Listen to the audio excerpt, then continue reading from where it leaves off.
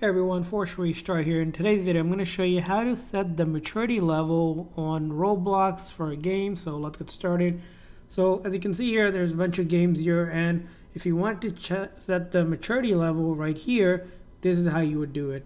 So first thing, we need to go into our game here. So you're going to go ahead and open up basically the creator.roblox.com to get to the Creator Hub. Now once in your Creator Hub, we're going to go ahead into creations. Now this is going to be where all the games are for your account. So for example, I just have this one, so I'm going to click on this one as example, and then from here on the left side you're going to scroll down until you see audience and then maturity and compliance. You're going to click on that. Now once in this section here, basically we'll need to answer the questionnaire in order to change or set the maturity level. So you can down here, and then we're going to go ahead and start. Now here, as you can see here, does this experience contain this question? You're going to answer accordingly.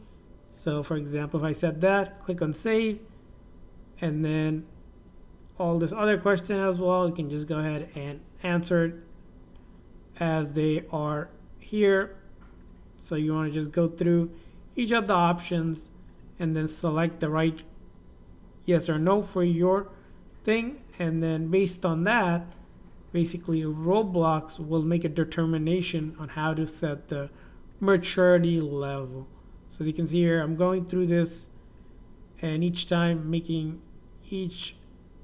answering each question. So you have to go through depending on how many questions you have, and then finally you'll get this maturity level, and then you'll click on submit, and that will set the maturity level for that game that you pick, so that once you play that game, you'll be able to see the maturity level set right here.